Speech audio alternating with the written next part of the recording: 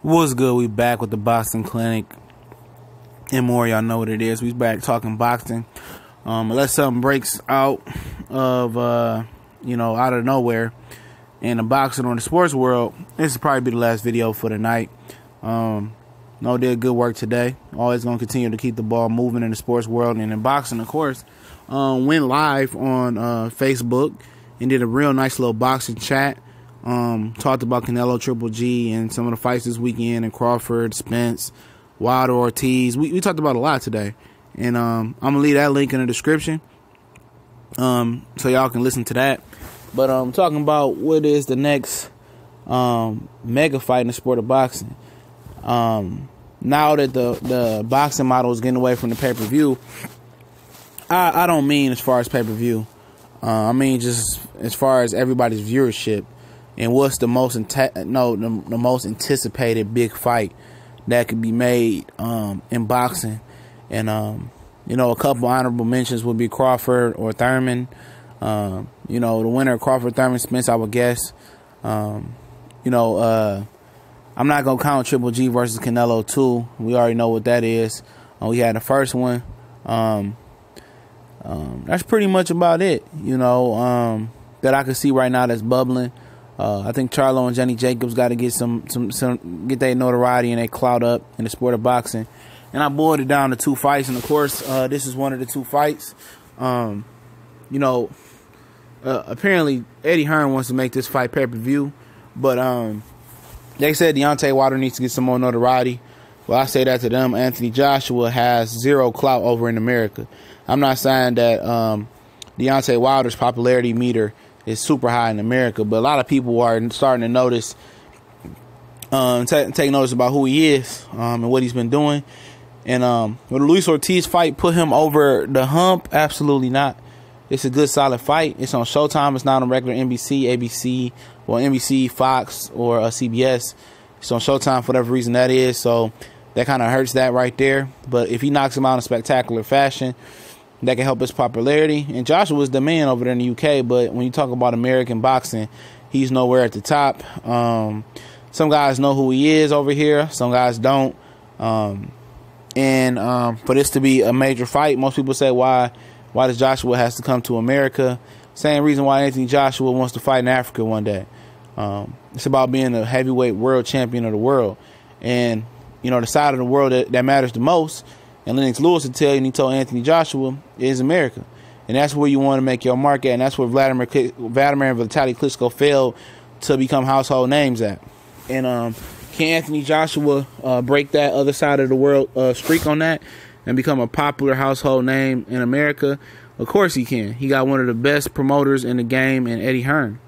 And Eddie Hearn got the pipeline fucking with Showtime and fucking with, excuse my French, and Al Heyman. So they got the pipeline.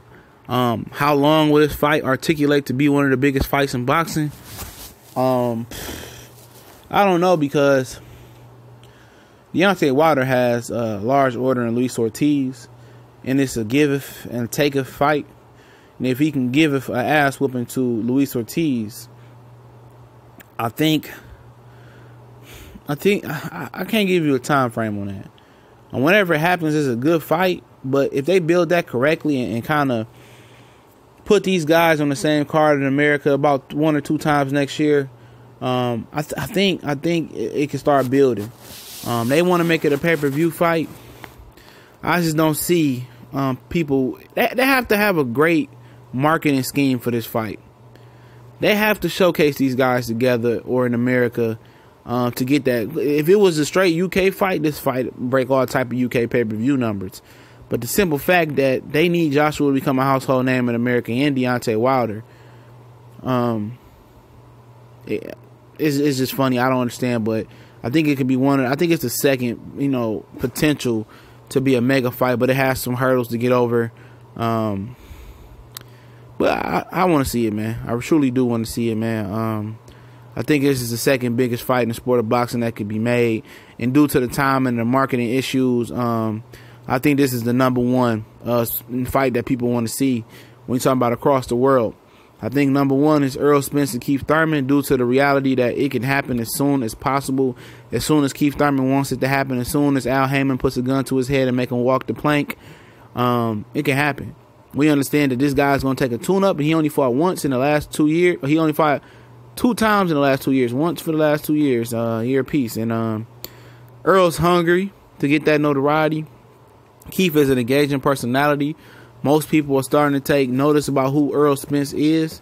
And I think a nice fight with a Sean Porter or Danny Garcia can take him over the top, and potential Terrence Crawford can take him over the top. But I think they just going to do this fight. I think this is going to be a bigger fight than the Sean Porter-Keith Thurman fight. I think it's going to be live at CBS. Neither one of these guys have an image issue like Adrian Broner does.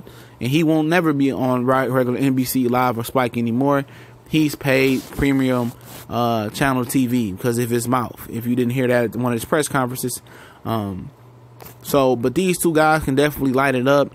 This is a fight that everybody wants to pack in to see. If they wanted to make a pay-per-view, they can do it. And some people will pay. Will it be in the same environment pay-per-view number-wise as McGregor Mayweather or any of Mayweather's pay-per-view or Canelo Triple G 1 or 2 when 2 comes? Absolutely not. Unless they able to spin this and market this in a fantastic way. And doing that is probably featuring both guys on the card and some out of character trash talk by Errol Spence. A major push in cash and talking about promotion and marketing. And putting these guys against guys that the casual public can get behind. I would say the comeback fight for Keith Thurman, middle of the year, put both of these guys on the same card.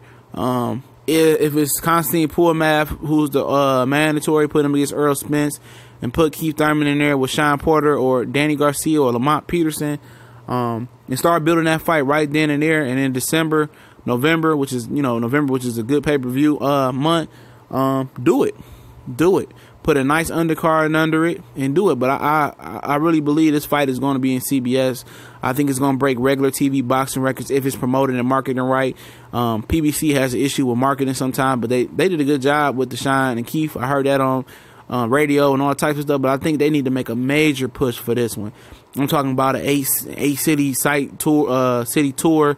I think they need to put money in this. And if it lives up to the hype, both of these guys become stars because the viewership is going to be there. It's on free TV. And I think this fight can usher in an era where we can leave behind the pay-per-view model. Right along with the other fight with Deontay Wilder and Anthony Joshua. They give that to us for free. They can get away with that. But they must market both of these fights the right way. But I don't see any major pay-per-view fights that's on the horizon anymore. But stars are made every day. Well, every other month in the sport of boxing. But I think these are the 2 marquee fights other than the Canelo Triple G rematch. I think this is it. These are the 2 next biggest fights that we can have in the sport of boxing. And I'm definitely proud that these fights hopefully can be made and all these guys can continue to win and be healthy and be willing to make these fights happen. We have size in Deontay Wilder and Errol Spence that wants to make it happen. We got an injury with Keith Thurman, and then Anthony Joshua has a mandatory that he has to get past, and Deontay Wilder has a Luis Ortiz, which is a tough order to get past.